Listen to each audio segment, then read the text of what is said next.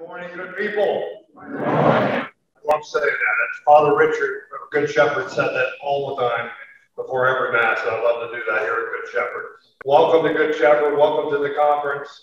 This is going to be short. I'm going to go a few minutes because adoration is waiting for us. Reconciliation is waiting for us. So, first of all, there's a few people to thank, but I want to thank the ladies for coming today. This is a big treat back. A little bit about our spring conference. We also have a spring conference. We haven't nailed that down exactly yet, but it's probably going to be the first or second week after Easter, and probably more someplace centralized in the Metroplex. If anybody has a church or a priest that wants to give us their campus for that conference, let us know, and we'll be happy to do that. And we've had a lot of great conferences around the Metroplex. I just want to thank some people too that really had a lot to do with this conference.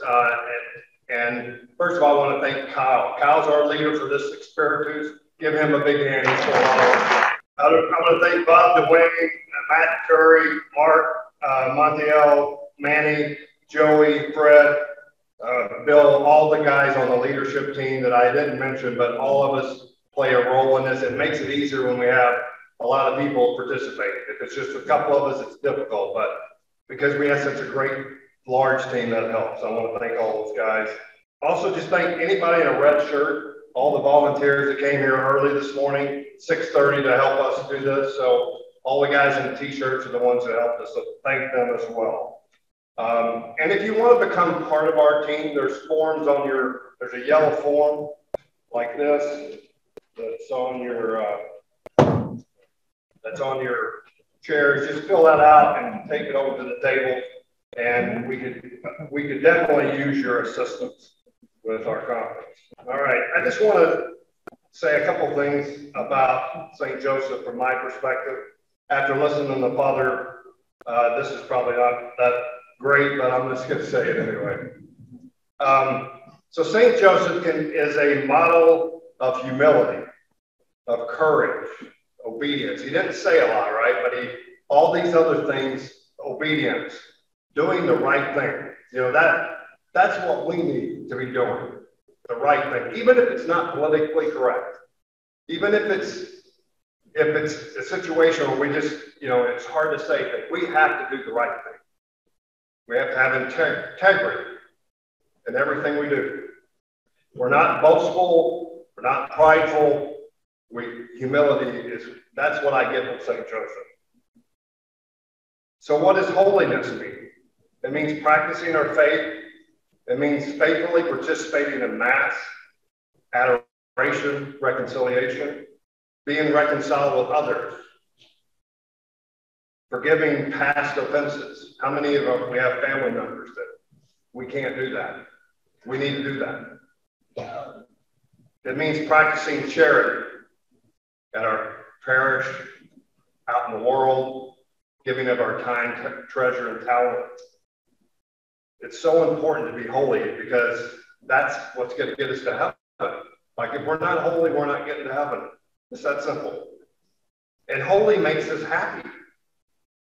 The word blessed is to make you happy. When Jesus blesses people, when we're blessed, that's makes us happy. The world's not going to make us happy. No matter how much we make, no matter how much we do, the world's not going to make us happy. Also, if we look to be holy, if we want one day to become in the presence of the all-holy one, Almighty God himself, then we must be living in his presence. Even now, to be with God forever in the kingdom of heaven. It's important to be holy, guys, and women. That's why we come to this. And that's why we pray to talk to God every day as much as we can. Pray, pray, pray, as I always say. He lives in us, and we are his missionaries to bring others to him. St. Joseph was a perfect example of that, as you heard today, and we need to use him as our model. To be blessed is to be happy, and again, to have the full relationship with our Lord and Savior, Jesus Christ. And I've said this in my church witness, and I've told at probably every conference, man, it's our job to get our families to heaven. Thank you for showing up. You know, we were going to do this conference at first. We were thinking we're just going to invite everyone, women included, but we were afraid that 400 women would sign up and 20 men would sign up. So we made the men sign up first, and we said you can bring your spouse. That way we don't have all women at this conference.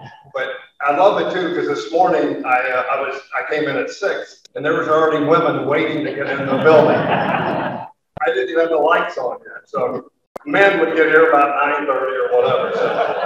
So anyway, I love that. I love that spirit of the women. Keep encouraging your men to come to these conferences. Even your sons, your husbands, your grandfather, whatever. Get them to these conferences.